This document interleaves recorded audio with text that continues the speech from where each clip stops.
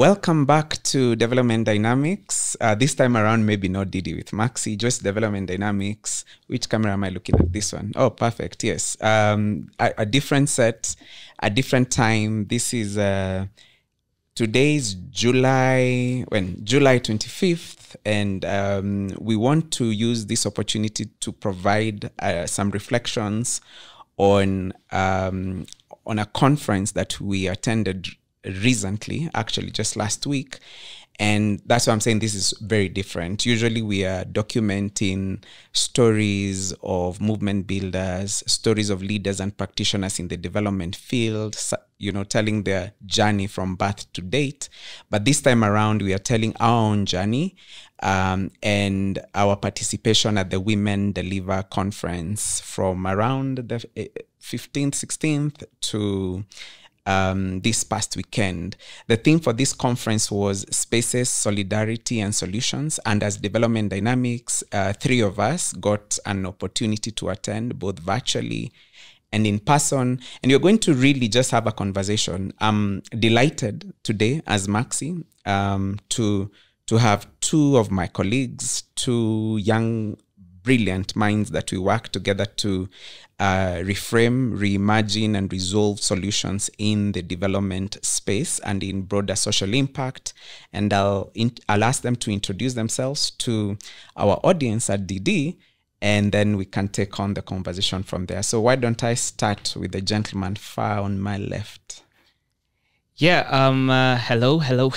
My name is Rasheed David Mutaha. When he says the 3 of us got to attend WomenDeliver, I think it should be 2.5 people got to attend WomenDeliver as I was joining in virtually. So just making that clarification. But yes, Rasheed David Mutaha, work with Development Dynamics as a design and campaign strategist, and also just a goofball who put some life to the party. Absolutely. And we love you for that. And then sandwiched in between us is not entirely. Not entirely. But yes, Moses Mwai, but you can call me Rafikii. And what I do for Development Dynamics is pretty much research, project management and analysis, and that's my contribution to the team and to the work that we do in support of our clients and in collaboration with partners. This is interesting because even as we sort of try to begin this conference, this is 3 men, at least 3 male identifying species who are reflected about a women's deliver conference. And I get that by itself is a conundrum. I don't know what your reflection is on that. Well, yeah, we definitely... Yet, our team, just to clarify, our team, including someone who is not on this part of the room, is, I think we are 70% female. So just putting it out there, we're like 11 of us and only 4 dudes, 7 girls, or thereabout, I don't know. So it is a different context, but what's your reflection on men trying to reflect around a women's conference? Right.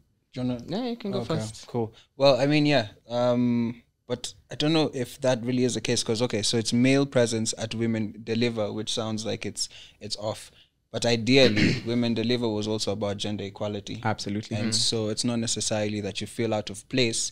It's only that it was very prevalent, the presence of women in so many of the spaces that we had the opportunity to sort of be inside of. Yeah. And there's also a lot of women in the discussions that were held, in my opinion, at least in my observation. Absolutely. And I remember, I think there's a session that we attended where we were like, all right, these are all women funders who are funding women-led solutions.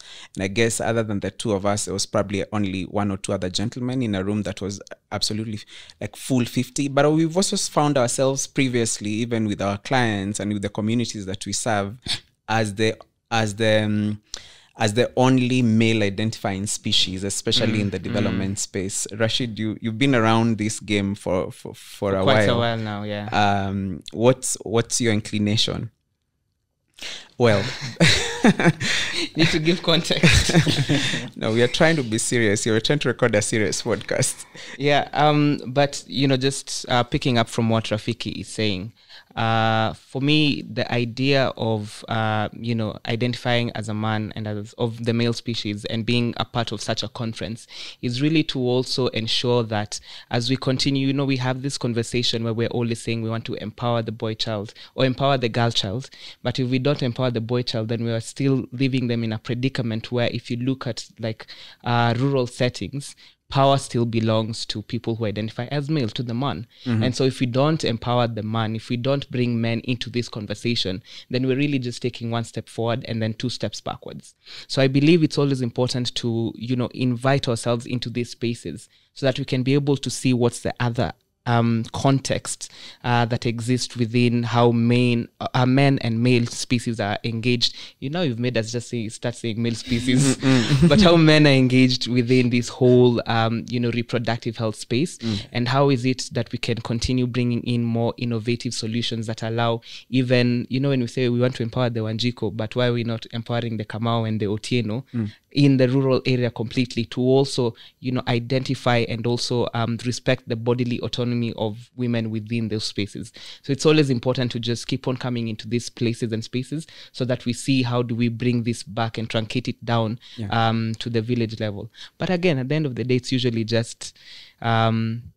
I remember once we were going for the Commission for the Status of Women, which happens in the States. And the question when going to get the visa was, so why is a man attending a women's conference? Absolutely. But it's really because of that. It's just to see how do we continue to challenge these, predicaments or ideas that exist where men are not supposed to, be involved in conversations for reproductive health. A clear theme that was coming out with this conference is just the role of power structures, power shifting, but also from just a patriarchal, especially, if I put it this way, a patriarchal African society where the man is the be it, end it, key decision maker. When you're talking about power shifting, power transfer, and now not even looking at it from a field level, but looking at it from a very basic family and society level, based on what was being discussed, but also based on your own, your own reflections, how do we achieve proper power structures that are a little bit more enabling and inclusive in the kind of world, in the kind of gender diverse, gender-powered world that we are hoping we can be a contributor to? How do we add value to enable less negative power structures to be in place, especially at the domestic level and also at the society level? Right. Actually, picking up on where he left off, because there is this assumption, why is a man attending a women's conference? And so I guess if that's a question that somebody would ask, then that means it was never really answered from when they were even growing up in the first place, which takes me to identity. So the man needs to recognize his identity, but also in the perspective of the woman. Right? And so when they also recognize the identity of a woman, it makes more sense to them why exactly like a feminist cause makes a lot of sense, because it is about this identity and this value of the woman that seems to be overlooked by the current power structures that are today. So I do believe even from a family point of view, it's important. Like I think in one of the conversations that we had that was a bit informal, we were given the opportunity to define what we understand about feminism. Exactly. And I don't think I got my chance to give a response, but I would feel like a man would understand so greatly the value of a woman if they would even just pay attention to how they perceive their own mothers. Absolutely. Right? And that's something that starts from like home. Everyone you have such a deep affection for for your mother.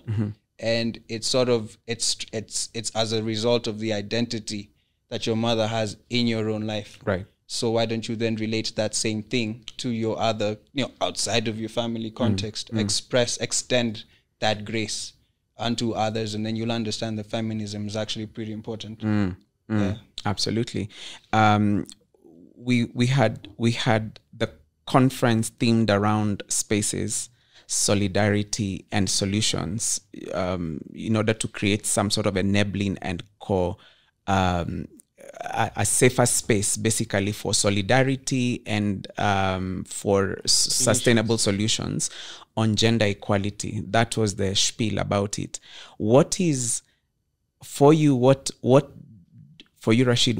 What do those three terms mean for you as someone working in the development space, as someone trying to ensure that gender equality is achieved in every single expression, in every single assignment, in every single project, just outside of your own living? How does that infuse into the kind of values that you bring into works?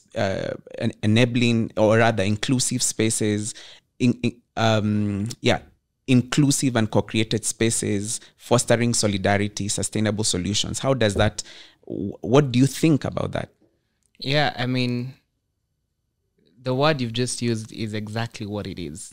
The whole aspect of inclusivity. For quite a while, the advocacy space was rich with young people coming in and saying, we want to have more meaningful engagement, meaningful youth engagement. And meaningful youth engagement also meant that we needed to create these spaces, which I'd also use a word that Rafikii mentioned earlier, platforms. Platforms where young people can speak freely, openly, and actually are being heard. You're not just being listened to or being seen, but you're also being heard.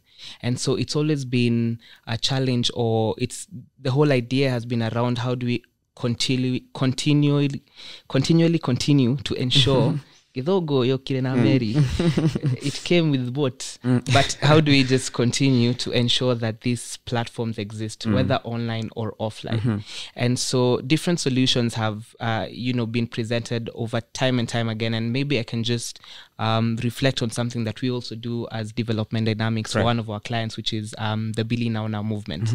We're creating this platform where we are inviting young people in their own individual self, but also young people within the movements and the organizations that they exist to come together and the rallying call is 1 billion plus young people in charge of their bodies, their cultures, and their destiny.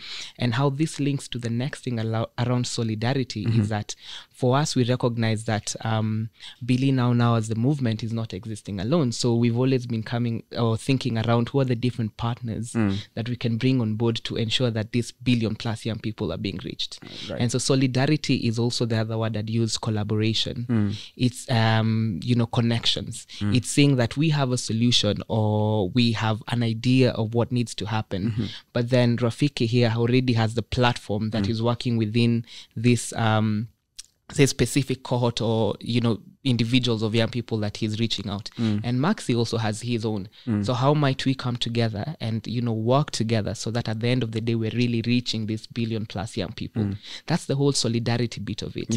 Is that we see guys chanting sometimes solidarity forever, but solidarity would be if I'm able to come as me, as Rasheed, who has been in the space for youth development and youth empowerment, and then Rafikii, who's probably into arts and culture and rap and whatnot, and then MaqC, who's a farmer from Wang'ang'a.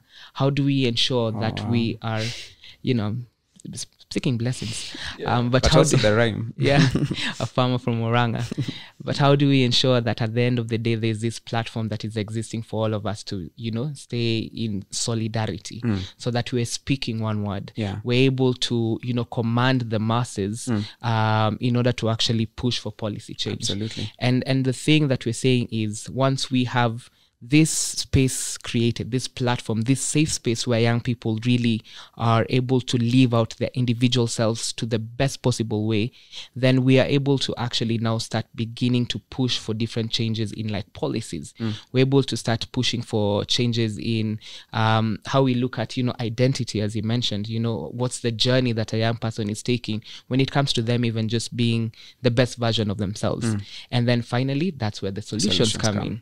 Yeah. So solutions are created once we have all this, then we're able to now tailor make solutions for these different individuals of young people. Yeah. Me, I might want to be reached with a movie. He might be more inclined to listening to music. He might be more inclined to having a conversation in the community. So solutions now are presented once we're able to understand, what are these different cohorts of young people that we're reaching out to? What's the power dynamics within that? And then now we can create solutions that are tailor-made to those, issues we're looking at. And as development dynamics, we are, that's our MO really. We are trying to listen to where some of the questions are, trying to co-create with young people, with old people, with communities, with governments, with organizations, what some of the potential we ideate with these people I've mentioned around some of the potential solutions, but also work with partners along that journey to create these particular solutions, to prototype them, to test them, to monitor, evaluate, and seek, like different cycles. And it's our joy, it's been our pleasure to be in business over the last couple of years. Rafikii, when we were attending this, there was learning, there was networking, there was listening and creating conversations. What for you, and you can reflect this as an individual who is also pretty new in the field. First of all, what are just your general observations and your general experience like for this, your maiden debut trip? and also like what one thing or two really stood out for you in terms of some of the themes that you felt were coming out really, really, really strong in the multiple engagements that you had while there? Right. So an experience that I would give, or rather a reflection I would give about just this experience in interacting with the social impact space, right, was number one, the initiatives are many, but then they're also very specific. Right. So you have SRHR being a blanket term, but then it being addressed in so many specific ways, which I found to be very interesting, because ideally you can talk about a problem in a general way, but you sort of deal with a problem when you start to get to specifics. And I think that was something that I enjoyed to observe and to listen to and to hear about efforts that have taken place in the past in relation to implementing initiatives for these specific issues. And I guess there were very many. There was like comprehensive sexuality education, access to family planning and contraceptives for the people who need them, including girls and young women. There was the rights of people who identify as sexual and gender minorities and how they access their SRHR. There was gender-based violence. There was also people who are in sex work business and how SRHR, works around them. So the issues, as you're saying, SRHR is one broad term, but the issues, and those are not conclusive, all the ones I've listed, but there are so many issues and there are so many approaches, and there are so many initiatives for each. Correct. And so that was also very interesting. I was going to add one more, but then as you said, it's not a conclusive list. So which other one? The one that we had this conversation about this disease that is mistaken to be a sexually transmitted disease that causes a stigma or a fear in the girls that have it. Yes, it is a difficult name. Something. Just, you know what I mean? Yeah, man. Yeah. So that one. Right. It was very interesting to also have that in consideration. Exactly. And also to learn about how these things really do impact the target audience, if you may call it that. And so I thought that was very interesting, and to hear about efforts that are taken. But now to answer the second question, which I do know what it was, so I can't describe it, but I can answer it, was there's the initiative, and then there's the desire to implement the initiative with the utility being fully defined by the target audience. Right. Which now we call decolonization, right? Decolonization of these initiatives and this power shifting, power structures that exist within this space, where person A has the desire to fund an initiative, but then defines how this initiative is going to be implemented. And the target audience finds themselves not necessarily involved in the conversation. And so not necessarily, they do not receive the utility that may have been intended by the individual that was spearheading the initiative. Yeah. So that's something that I found that was interesting. And that was a conversation that cut across. And it was... Exactly. It was something that you would have a conversation with someone and everyone is trying to sort of look into ways to, go farther within the conversation of how do we decolonize these movements. Yeah, that's something that I thought was interesting. And before I come to just thinking about movements, and I think Rasheed, you spoke at a virtual session on movement building. I just want to throw a bit of weight into the whole conversation around initiatives that are centered on and solved by the communities or the people affected the most. I think that's where our human-centered design approach to issues comes. We often are saying that as development dynamics, we are working across 4 competency areas. And one of those is human-centered design, which is largely, as the name suggests, putting the user at the center of any one of the challenges or problems, but also ensuring that we understand their user journey, we understand their needs, their pain points, and then understand what for them would actually the solution would look like.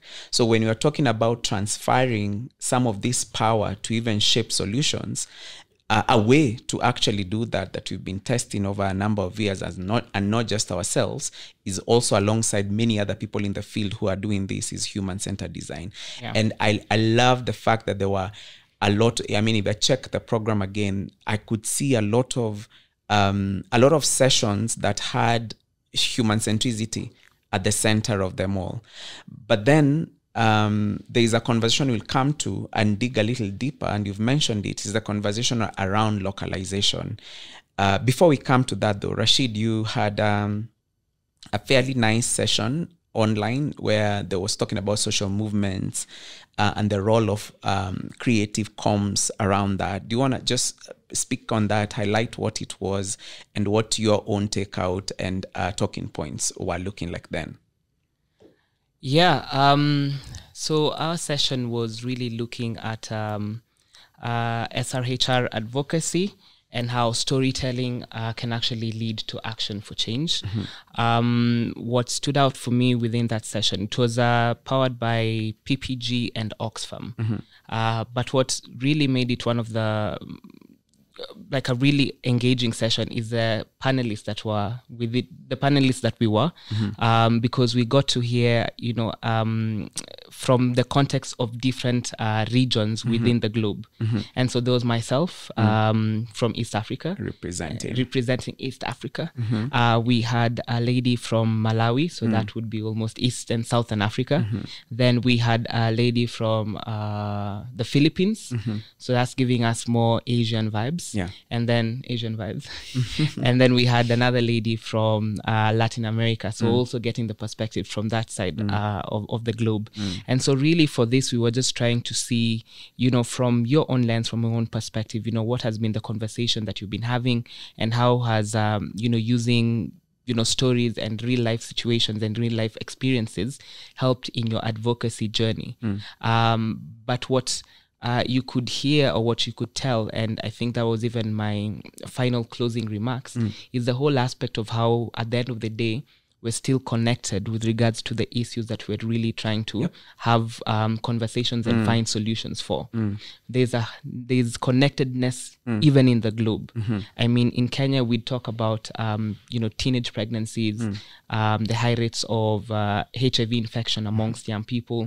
Just localizing it to like sexual reproductive health and rights for young people. So there's a teenage pregnancy, HIV infections, STI infections, and then there's the whole aspect of like unsafe abortions and the numbers that are coming from that, how many girls we're losing because of unsafe abortions, etc. Then you hear the perspective from the Philippines, and it's almost the same. I mean, you talk about what are some of the barriers. You'd look at, this circle of influence around young people. You'd think that it's an African thing when we say it's the community. The community can be very close-guarded, and the community doesn't want to really be, think outside the box. But then you hear in the Philippines, it's literally the same thing. Yeah. You hear in Latin America, it's literally almost the same thing. So that whole aspect of connectedness just, sort of gives hope that at the end of the day, solutions that we could come up with here in Kenya, tried and tested in Kenya, can actually also work in other countries, just with a bit more contextualization for that. Yeah. And so again, really, we're coming back to the whole aspect of solidarity. So that was, for me, the highlight of that session, just being able to see that, there's some connectedness with regards to all the issues that we're trying to talk about, and even with regards to, the solutions that are being presented with the different countries. So, I like that. And you talk about communication and storytelling. You, Rafikii, got an opportunity to also engage in to communicate and storytell in 2 sessions at the Billy Now side event, and also when the Billies took over the podcast for Rising Minds that was powered by Foundation Botna. All right, you pronounce it like someone who went to like a proper school. Anyway. Not us who went to polling stations. That's what she said. That's what she literally said. Oh yes, all right. So, your reflections on those two, and what were you bringing out as a key message, and what was also coming out from your other, like those that you were with in those 2 engagements? Just basically what Rasheed has talked about, which is connectedness in such a strong way. And he's even said that he's given the perspective of different regions that you've just mentioned right now. And that was the same case, let's say for the podcast or the Rising Minds, the conversation was about healthy and safe relationships amongst young people. And we saw that as a very strong conduit towards any form of movement or any form of just any form of unit that is run by young people for young people, and that connectedness is something that was interesting to observe during the podcast, because you have ideas from people in India, Sorali from Senegal, India. Sorali from India. There was a guy from Senegal, there's Uganda, there was Benin wasn't present, but it was Burkina Faso, where this PNN thing actually started. And the connectedness was felt in the sense that what was being spoken about was being echoed in everybody's voice, just locally contextualized. So that is exactly what you're saying. And that's the same thing with the first session, the side session with girls. The girls conference? The first session that we had, the first side one for PPG. For Billy Now side event, right? Correct. Yeah. Thank you for that correction. That it was interesting to have the opportunity to speak about what Belize are looking to do and how they're looking to collaborate and the passion that's within them. It's one voice that is speaking for so many others, which is bringing out this global connection.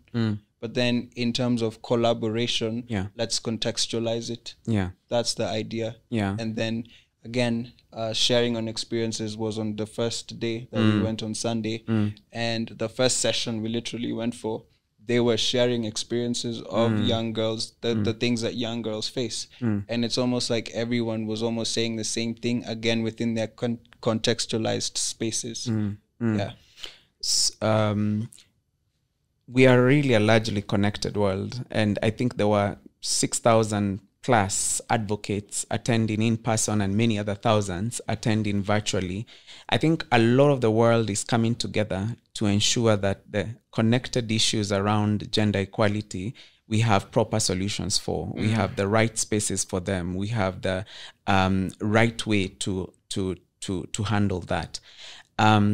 Now, wearing the hat of development dynamics and your role as a design strategist, your role as an analyst, my role. Your role as who? As the host. Well, yeah, as a person creating the safe space and the enabling environment for this to work.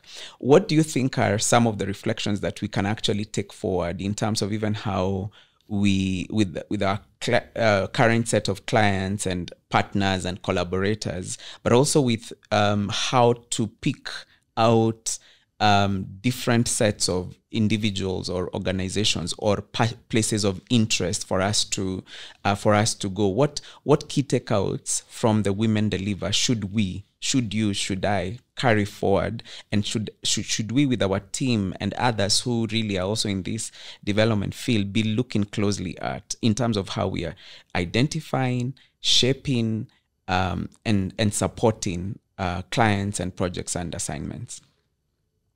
Yeah, I think the full one can start before they have one. All right, you could start, Rafikii. What do you think? Where does this conference leave you as someone who is starting off in this field? How do you feel better equipped, and if so, by what? Sorry, I was still connecting. The full one needs to start. I was like, wait, what? The full one, like the full one. Full, like, oh no, because full, like fullish, so or full, like really full, because you've had lunch. Guys, we are focusing on a really interesting. It was a dad joke. You guys went me was there virtually, so this shall not be edited because there is no money to edit. So please, Lord Jesus. So yeah, what I would take away is, number one, in considering human-centered design thinking, there is data and insights collected. Yeah. But in order to design something that truly aligns with the needs of the target audience, there is need to validate the data that you collect. Absolutely. From the various points of input in relation to the data you're collecting. So I would say that definitely fine-tunes the delivery of whatever service or whatever impact you wish to have towards the target audience. So I would, as in from a person who is doing analysis, I see the importance of ensuring that the analysis communicates in order to better direct efforts and to ensure that they're presented in the right way and at the right place and at the right time. Yeah. And building on that, I guess one of the touch points that we have with different clients, with different projects, is the place where when a challenge is presented or when you're responding as DD and we are like, we want to take on this journey with you, we want to partner with you to achieve this. Often we are coming from that point of we want to analyze what is already existent, but also at times what is existent but is not known. Yeah. You know, what is somewhere in the air. Maybe what is somewhere in the air with the people who are affected the most. At times it could be just for a strategy that maybe for a localization strategy that a partner is looking to design and implement. What is known already by those ones who are trying or those ones who are being pained? Those could be the people that localization, the people that are affected by delocalization in an organization. That could be partners, that could be donors, that could be anyone in that value chain who needs to bring their perspective. So we love to listen. We say that we listen deeply, and by listen deeply is that we are listening in order to capture, but in order to also ensure that whatever is being brought out through in-depth interviews, through focus group discussions, through even analytical surveys that we carry out, that the insights that is being brought from that is actionable insights that enable the kind of solutions that are gender transformative, the kind of solutions that are sustainable in the long run to actually be designed. So that I completely agree with you on that, and +1 and rubber stamp on it. And from that place of design, we then get to often a place of from that place of inquiry and listening deeply and analyzing and presenting findings, we often are then able to design strategies. And you can speak maybe around that. And it's also just, as you were speaking, one of the things I just popped in my mind is from the very moment we, started to experiment and work around human-centered design, I remember something that came up was that we listen so that we are responsible responders. Yeah. Why do I say that? Is oftentimes what used to happen is, you come in with the notion that we already know what the problem is. This problem exists and we have the solution already. Now let us go create the policy and move on. we're not responding responsively. But now we come back and we listen and see how best do we ensure that as we're responding to this challenge, we're really being responsible around how we're working around it.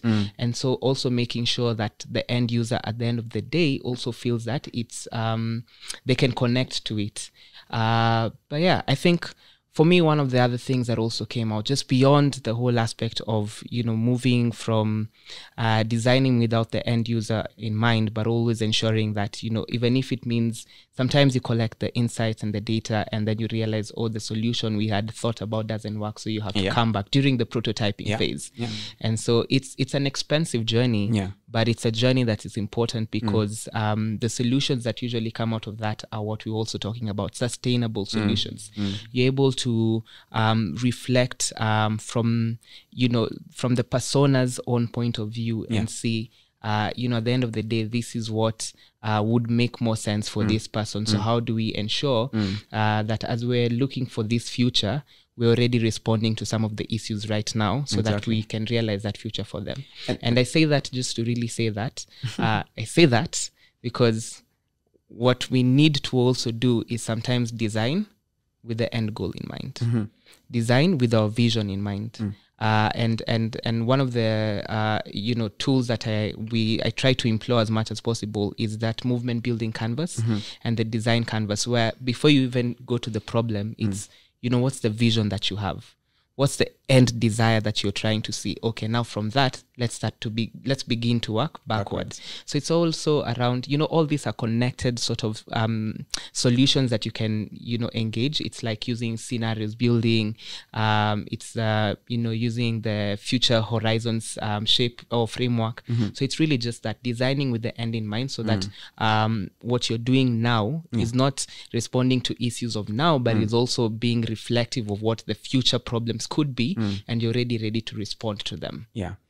I thank you, because you mentioned about designing for the future. One of the things we are loving to say now, and it's because we've gotten to a place where we feel comfortable to go beyond the buzzwords. We feel comfortable that anything we are saying right now within DD, and it remains to be continuously tested and proven, but we are really happy to say that we are innovating for better futures.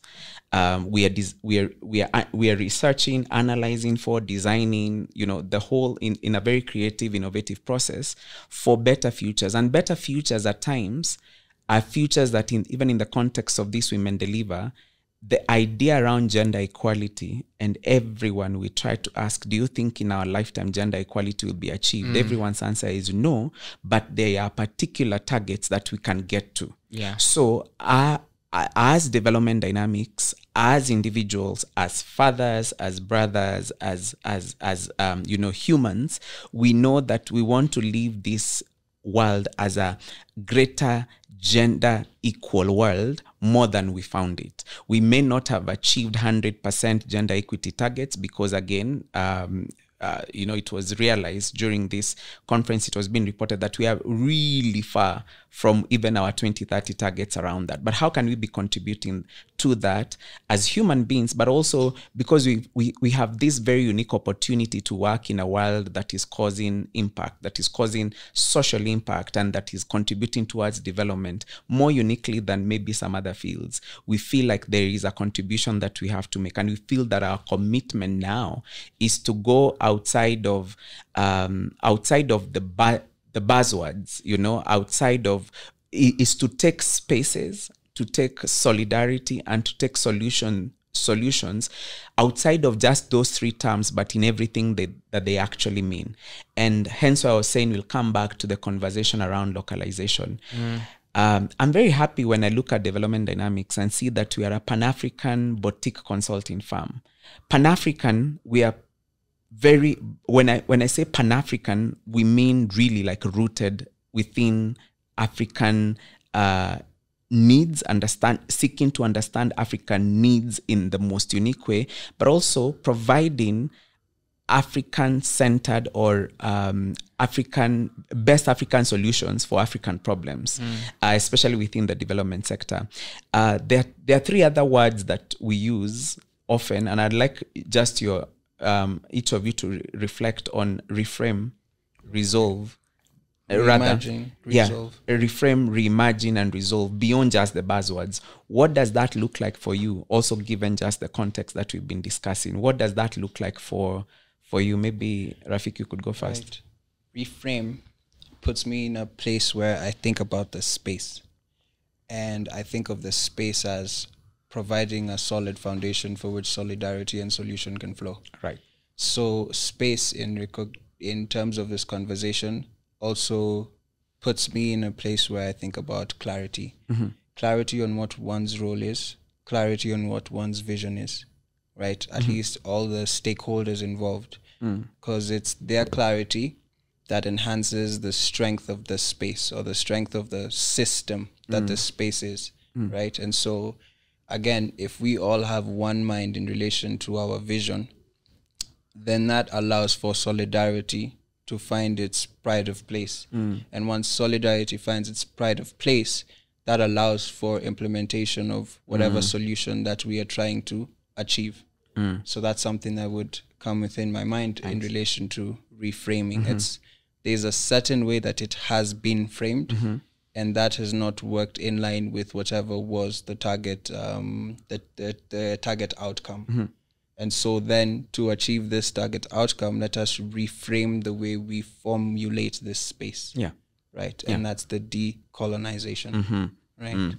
Yeah, I love that. I think from my perspective, I would say reframe is looking at it from a different lens. Because a lot of the times for the clients that we are working with, for the different spaces and solutions we're trying to design for, you could end up looking at it from just one lens. And so reframing it is also like looking at it from a different lens, from a different angle. So we're able to really just, chambua, like completely break it down to a very minute questions. So if the problem, for instance, could be, just off the top of my mind, like if you're talking about teenage pregnancies, it's like, what are some of the immediate causes? What are some of the long-term or factors that are playing in between? So like looking at that, so reframing from just one lens of looking at something, and then now looking at it from as many different angles as possible. Then reimagine, if I could also use the example of like Marvel comics, when you see the multiverse. So we reimagine like what if. What could be. What if or what could be. So reimagine like so many different things. And this is, even the exercises we do for around scenario building. Look at it from like the worst lens ever. Like how bad could it go or how good could it get? So really reimagine what those solutions could look like. So that when you're resolving, you're not resolving for just one issue in mind, but you're resolving, but while thinking about what are these different things that could happen, so that at any day you're ready to respond to any catalytic change that may present itself, so that you're never caught off guard. And so that when we're giving back to the different clients, when we're giving back, like this is the final report from this, or this is our final documentation of this, we're able to show the client that we've thought about what are the different perspectives that really could inflict within the work that you're doing, and this is how you could actually think about it, so that you're never caught with your pants down. Pause. I love that. Could be good at that. I love that. The effort to go beyond the buzzwords and to make sure that it is meaningful is something that I also saw in the work in the conference, and also in a lot of what people are sharing as their own reflections post this. Now, as we begin just to wind this up, and we're hoping to be doing this kind of thing for different assignments that we are doing, for different expressions that we have. So we'll be back here some other time, maybe also other team members, to share different perspectives of their work and their engagement.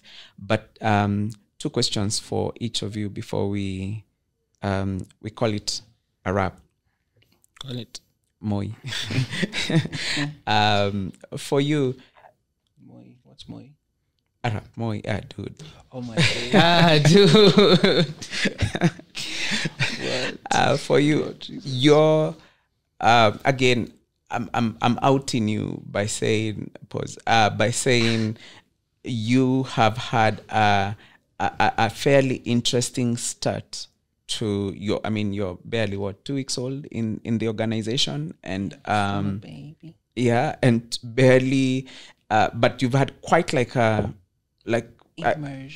immersion of things and of work and of the space. I think just being there, you probably were able to see the space in all its diversity, literally. And I don't know how you reflect, especially as a scientist, as a mathematician, of the importance of international consulting or strategy consulting, and the importance of the kind of work that we do, just based on your immersion over the last 2 weeks, from a very personal level. What is that? And then, as you answer that, the next question is, we are just dotting, but the next question is, what would you tell your younger self who probably doesn't even know about this kind of thing, the kinds of world that we live in, just based on the kind of experiences that we've had? And then we'll go to Rasheed. Wait. Okay. No, there are not two questions. Your own reflections based on From your background as as someone who's not like from an international development background. You are not studying this kind of thing before. You're an accountant, so and your whole experience getting immersed into this. And if there's something that you would tell your younger self, what is it that you would?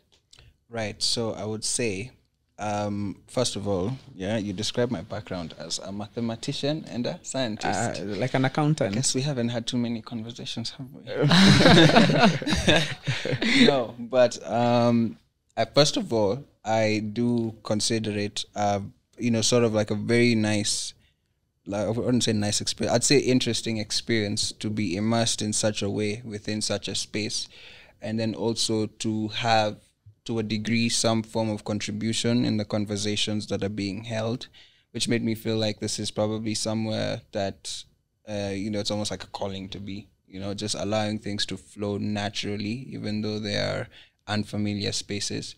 But I like the place of like consultancy in relation to the social impact space, because it brings what may be termed as utopian ideas into actual manifestation, and sort of being a conduit that allows this to take place.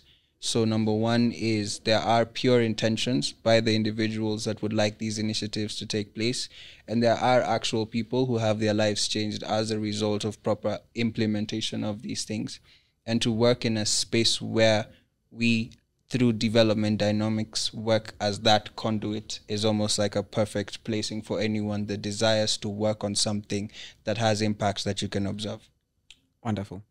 Oh yeah, for myself, you should have gotten into this earlier, but thank God that our journeys are all, thank God for the journeys that he takes us through, because they're all meaningful, and they all serve a purpose. They all serve a purpose. Yes. Very nice. Nicely said. Very nice, and thank you so much, and welcome, like from the boat, from the team. Welcome to. I think what you've seen is just the tip of the iceberg. There is a lot more.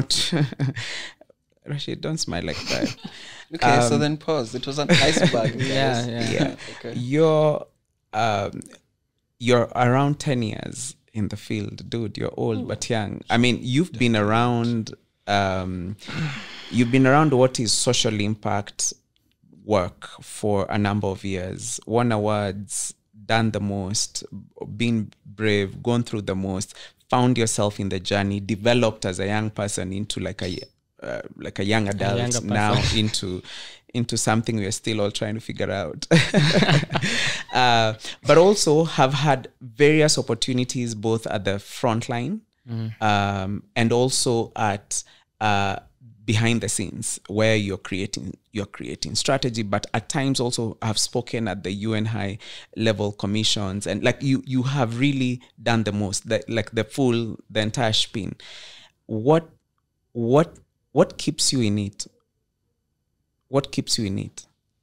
I know, because on the other side of the Rasheed that I know is that there's a mechanic. There's a guy who loves cars. There's a guy who loves, other tools.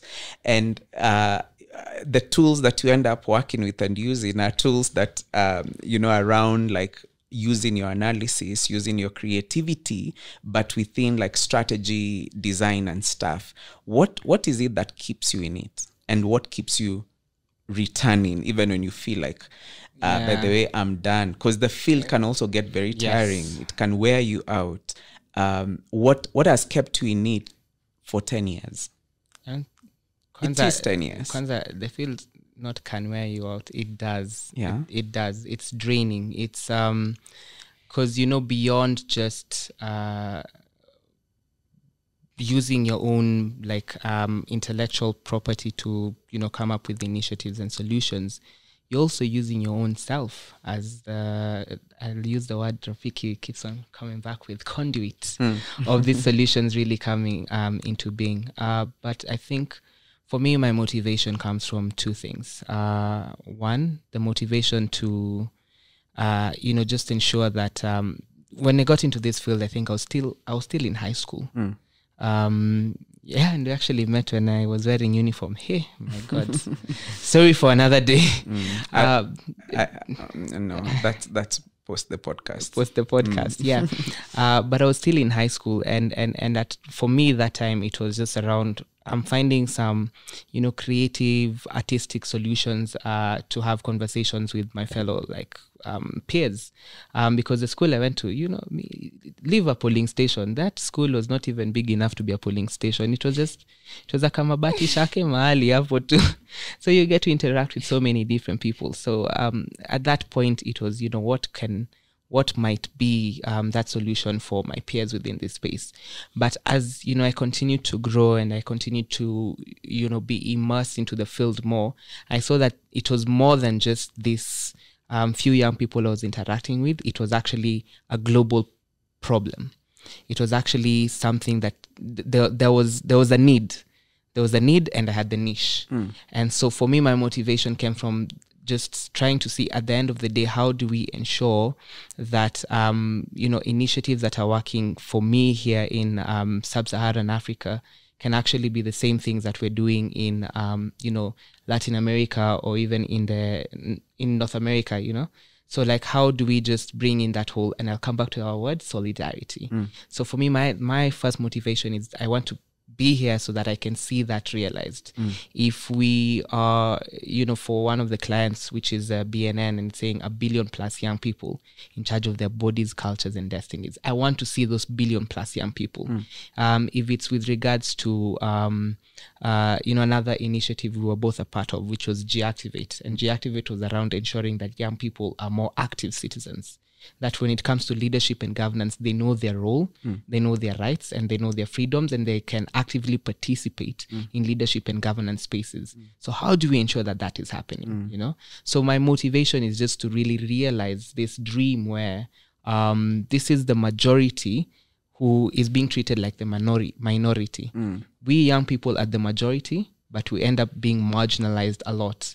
So how do we just keep on breaking those barriers? How do we keep on finding more innovative solutions, to ensure that more young people are coming into this space? And motivation is, how do I ensure that, I'm able to find Rafikii, who his background is in finance, and now bringing him into this whole development space and be like, oh, there's also this that is happening, so that he now becomes woke. If we keep on going to the same places and same spaces and seeing the same faces, I rhymed again, ding, ding, then we're not really doing anything. We are holding these solutions to just a few woke young people within this space. We're not going to, like my cousins who are in shags, but people say I shouldn't call it shags because iko tu hapa karibu na Nairobi. But my cousins who are in shags who are farmers, why are they not a part of this conversation? Then my other motivation is just the whole aspect of, as I'm trying to realize this future, I also see there's a generation coming up behind me. I have a son who's 6 years old. Very soon, you, at some point when we met, your son was also there 6 or 7, and now he's a pre-teenager, you see? And the solutions you were talking about then are the ones that are going to be affecting his life now. Yeah. So thinking about that generation that is behind me, how do I ensure that I'm clearing a path that, when they get there, they can have it easier than us? Because for us, it wasn't easy. Yeah. So how can we make it easier for them so that we're not having the same conversations over and over again, but there's some progress that's being made? Yeah. So that's what keeps me coming back, just to ensure that I am creating a better path and a better lifestyle for the generation that's behind me. And I'm grateful for that. I'm grateful that you have continued being, because it's a being. You've continued becoming the change that you want to see, which is wonderful. And collectively, I think as Development Dynamics, we've had some really good impact. And I look at the almost near 30 or so clients that we've worked with in almost slightly above 50 assignments in 16 countries, the kind of resources that we've been able to raise across different social impact areas, and what each of you and each of the rest of the team members has been able to contribute to that. And I'm sincerely thankful. I'm sincerely thankful to being challenged every day around even the kind of infrastructure that we ourselves have, and what that looks like, and what we should be shifting. Yeah. Right now we are in a conversation where we are saying we are owners of Development Dynamics. We are not staff, or we are just the owners of this. We are the owners. We are the people making and shaping this. And that's a huge declaration. When we talk about flat structuring, we are like, what does that actually look like? And why that is important in ensuring that we are the right contributors to a localization conversation, to a decolonization of global health conversation. It starts with our own structure, and we want to continue being vulnerable in our conversations, and therefore we'll have a lot more of these kinds of conversations, just and reflections with the team, to share our everyday learnings, our everyday failures. I think we fail more than we've succeeded, but we are grateful because those failures have been the ones that have enabled even the successes that we can say we've been a part of. We fail forward, exactly, and we feed into the future. So given that's it from me. I never ever, I do not know how to end my podcast, even the 200 and so episodes that we've done. I always leave it to the guests. I don't feel like either of us is really a guest here, but I feel like I should hand over to you to have a closing remarks, and then you can close for us with a word of prayer. Or whatever, man. If that's what you want, it's welcome. God every day. Anyway. Yeah, no, that's true. So in closing, is to say that first of all, exactly reiterating what you've said, for DD, it's all about how do we continue to fail forward. But also for me personally, it's just to ensure that I can create a space within Development Dynamics that allows more young people outside of the development field to come in and also interact with these solutions that we're trying to create for our different clients. I want to ensure that DD continues to be responsive to the needs and wants of our clients, not from our own perspective, but from the end user's perspective. So how do we continue to design with the end user in mind? And how do we continue to just ensure that, we're not missing the bar when we talk about, that whole aspect of reimagining and resolving and finding those solutions. And finally, peace. Peace. Yo, over to you. Yo. With the easiest task of them all. Was it the prayer? Yeah, to close this, man. Anything recorded here is recorded. So hey. Yeah, no, you went so deep. I wasn't ready for that. Pause. Pause for days. Pause for days. Stop there. No, but I think in conclusion, I would say then for me, having had this conversation, having at least established the fact that I wouldn't say I'm a novice, but I'm definitely enjoying a lot of what I am currently experiencing, at least coming from where I came from. This transition process has been very beautiful to sort of be part and parcel of development dynamics within their goal to reframe, reimagine, and resolve. And I think that in itself is a prayer answered, because that is in itself transformation, right? Towards ourselves, towards those that we partner with, and towards those that we are supporting through these initiatives, right? Yeah, snap, and fingers. So yeah, I think with that, I do believe you did enjoy the conversation, and not only enjoy the conversation, but you had some pretty good starter packs to what you can do in your own context to whoever it is that you want to support. Thank you. Come on now.